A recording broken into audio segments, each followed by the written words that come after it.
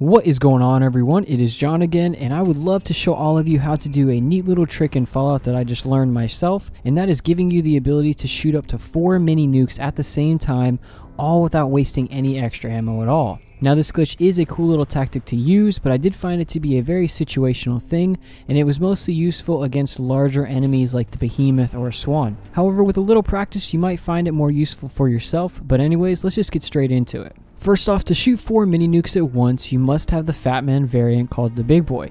Now, this gun automatically shoots 2 mini nukes at once due to its special ability, and any other variant you get will only start off with 1. Now, this awesome weapon can be found in Diamond City by finding the merchant Arturo, who will be selling it for quite a hefty price. And if you can't afford it at the time, I will leave a few annotations on screen and in the description as well for those interested in doing the vendor glitch, which will allow you to get this weapon free of charge. You will also need a suit of power armor to successfully do this, which is another reason why it makes it very situational. I do believe that any suit of armor will work. I have not tested on all of them though, but I can say for sure that the EXO one will. So once you have your power armor and weapon of choice, find an enemy or open area and make sure you're in the first person view. Simply aim your weapon in any direction, then zoom back out of it, switch on over to third person, and without aiming in again, shoot your weapon and you will notice the fatman kick back twice and 4 nukes appeared. So let's go through the steps one more time to make sure that you understood the process. While in the first person view, aim down the sights of the fatman, and from here you can aim anywhere you want, but preferably in the direction of the enemy that you're going to shoot at. Once you have found your target, simply zoom out and then switch on over to the third person view. Now once you are here, just make sure you don't move your body around at all, but you can manipulate the aiming slightly just without zooming in again.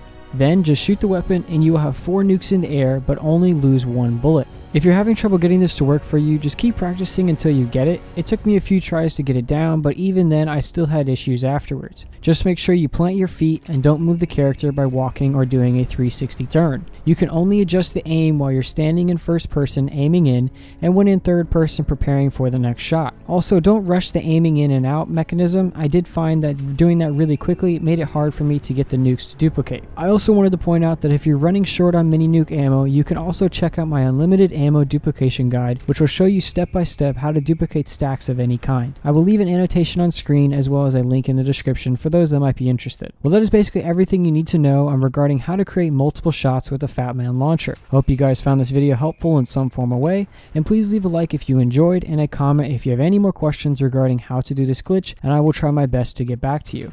So thanks for watching, and as always, have a wonderful day.